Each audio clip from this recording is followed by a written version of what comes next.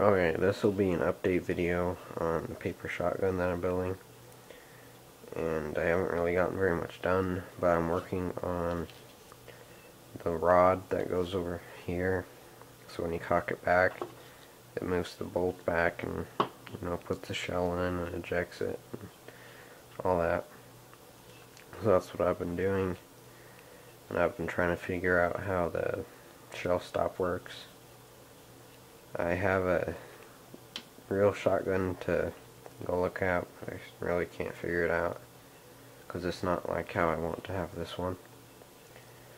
So that's what I've been doing on that, and after I get that done, I'll figure out where I need to drill the holes for the pins to keep the trigger assembly and the shell carrier in, because that'll all go in there. I'm going to have two pins, one over here connected to the trigger or something, and one here to the hammer.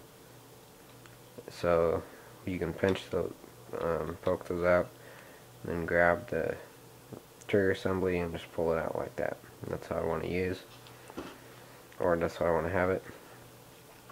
And this holds 4 rounds in the magazine and 1 in the chamber, so 5 rounds altogether. And this is just for people wondering how long it'll be. That's 12 inches.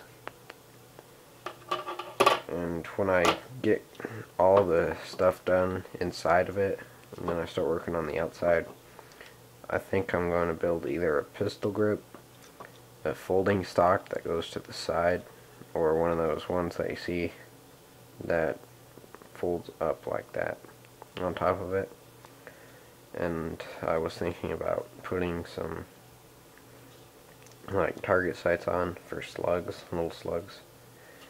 And for the slugs, I think I'm just going to use little .22 caliber bullets, because you can shoot 22 shorts into a Listerine bottle and that much water stops them. So that's what I do, and then I just get the bullet and load it in the shell, and then you can shoot that.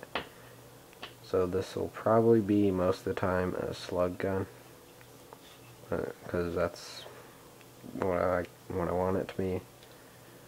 So that's what I'm planning on doing. Thanks for watching.